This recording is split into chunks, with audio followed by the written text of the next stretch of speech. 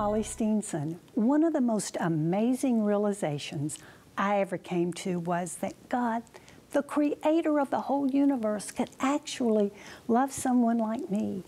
John 3:16 was the first scripture I ever memorized, and probably that's true for you too.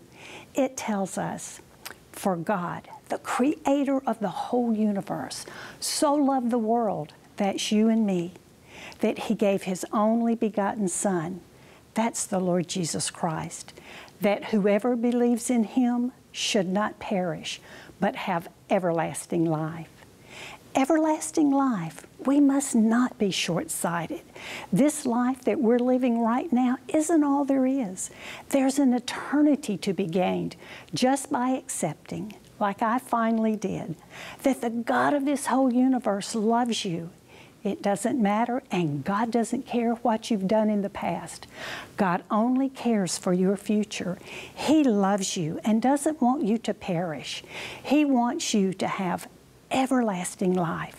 For God so loved you and me that He gave His Son to die for us, that we could have everlasting life. God's amazing love.